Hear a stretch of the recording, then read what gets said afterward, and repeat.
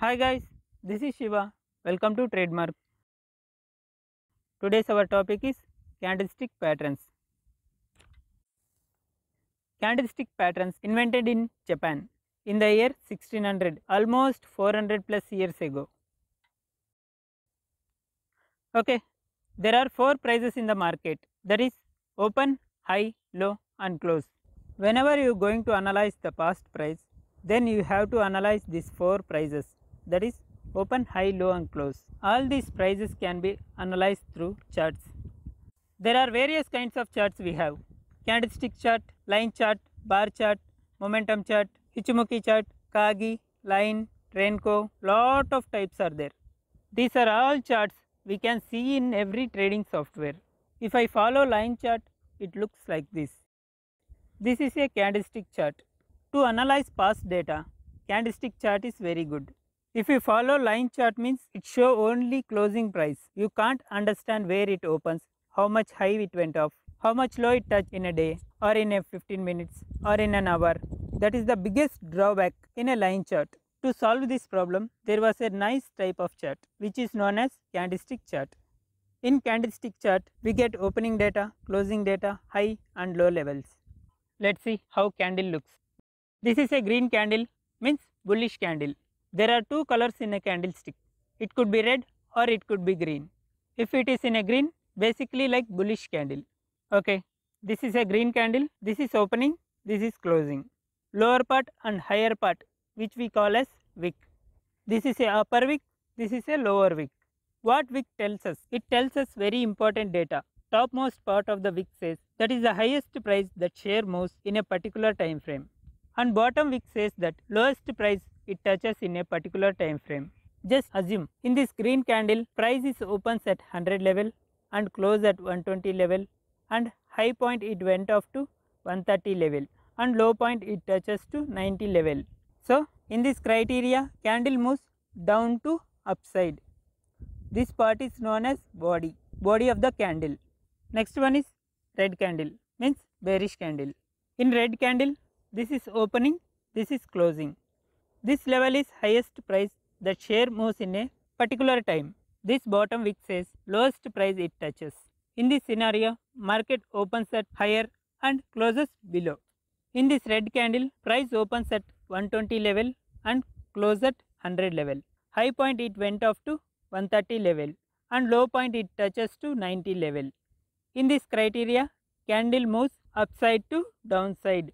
Don't bother about time frame. If you take daily time frame, then daily chart will forms. Then every candle indicates one day. If you take weekly time frame, then weekly chart will forms.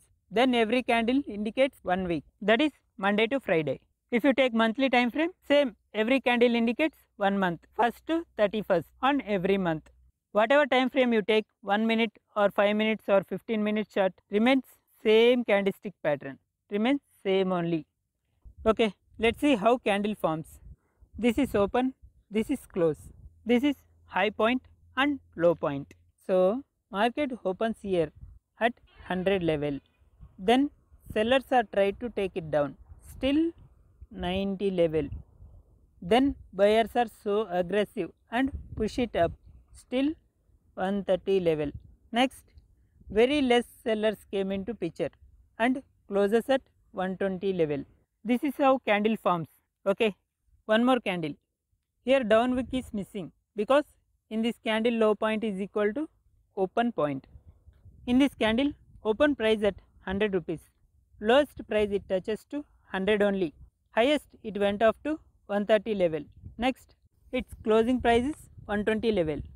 Okay, first we understood about history of candlestick patterns. Next we learn about types of charts and we learn 4 prices in the market. Next we saw how candles will form. Next let's see about types of candlesticks. There are hundreds of types are there. I am gonna talk about some very important types of candles. First one is doji. In this candle, opening and closing at same level. That's why there is no body in this one. This level is lowest point and this level is highest point. Doji indicates neutral signal. That means bulls and bears are neutral or equal. We also call it as indecisive, means no decision. No decision is equal to indecisive. Doji forms in an uptrend. It indicates bulls are tired. Next, who comes into action? We don't know. That's why we wait for the confirmation with doji bearish candle. When doji bearish candle forms, then we will exit long position. So, doji is an alert signal.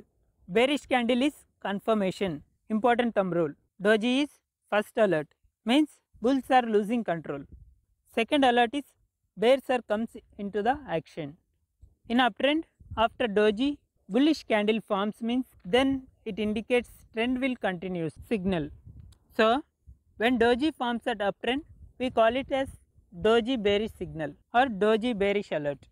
Same formula applies in downtrend also. When doji forms at downtrend, we call it as doji bullish alert.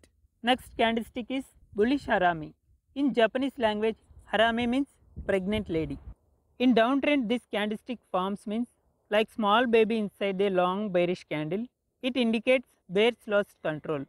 Next, for every pattern, there is a reversal pattern. So, bullish harami opposite bearish harami. Same thing applies. And one more important point, small bodies needs confirmation. Small body needs confirmation. Very important thumb rule. Next one is bullish engulfing. This big green candle indicates downtrend is over. Bears lost control. No need confirmation for big bodies. This big body itself indicates that trend is shifting. Same bullish engulfing opposite bearish engulfing. Going fast. Being a technical analyst, reading price, watching charts and reading patterns and filtering momentum stocks and all excites me more. Technical analysis is a big area. It's very big area. It's like an ocean. Technical analysis is backdoor study of fundamentals. Okay.